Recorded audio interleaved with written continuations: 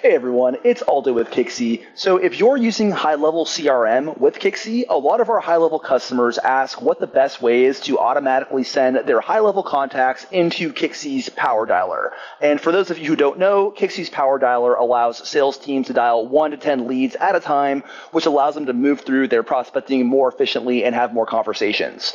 So today I'm going to walk you through a couple of different ways that you can send your HighLevel contacts into the Kixie PowerDialer. And so we're going to start out in the HighLevel workflow section. And right now, you'll notice there's no trigger for my workflow. Two very common triggers that our customers like to use is either contact is created or like a tag was applied to a contact. Whatever trigger makes the most sense for you, just go ahead and set it up here.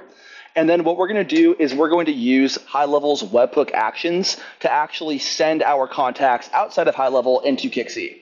So HighLevel has two kinds of webhook actions. They have basic webhooks and custom webhooks. They basically do the same thing. The only difference is that custom webhooks allow you to include JSON payloads with your webhook. So I'll go ahead and kind of walk through the two of them and how they're used for Kixie.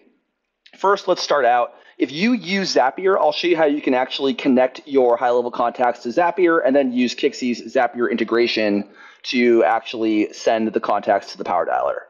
So in Zapier, we're going to use the trigger webhooks by Zapier, and the event that we're going to use is catchhook.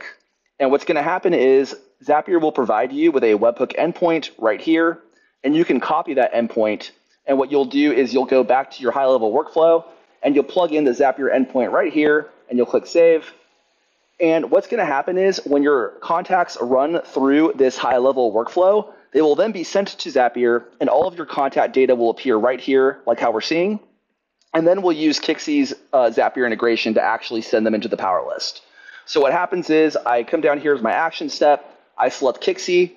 The event is add to power list. And then you can see over here in the configuration that I'm taking all of my HighLevel data, all of my contact data, and I'm plugging it into the PowerDialer.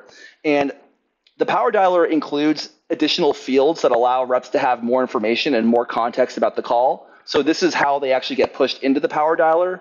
So all of the contact information that I'm mapping into here will appear in this view to make the data very accessible for our reps.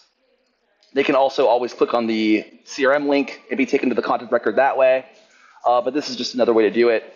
So we'll go back, and that is basically how we'll send our contacts into the PowerDialer through Zapier. But if you don't use Zapier and you just want to send them directly from HighLevel to Kixie, you can use Kixie's APIs, and that's still an option. So that's where the custom webhook comes in handy. The only thing to be aware of with the custom webhook is I believe it costs like 1 penny per contact that gets enrolled into it. I'm not sure, but you'll want to look into that and be sort of mindful of that when you're actually using this. But basically what's going to happen is you can use Kixie's API, and you will plug in the Kixie API endpoint right here, and then you'll fill out all the JSON payload down here.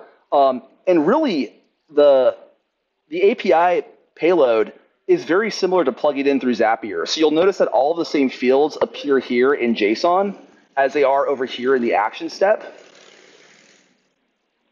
First name, and first name, last name, email address. It all pretty much works the same way.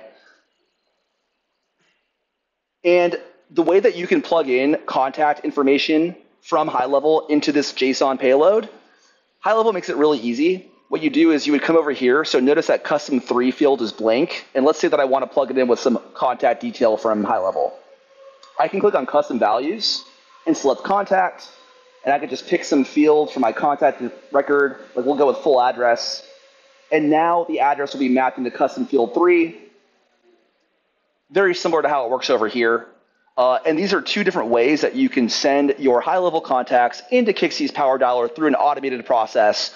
And if you have any questions about how this works, or you need help finding the API to add to PowerList, please let me know, and I'd be happy to help you out with that. And in the meantime, if you can think of any other great use cases to send your HighLevel contacts into a PowerDialer, I'd love to hear about them. And stay tuned for more use cases. Thanks.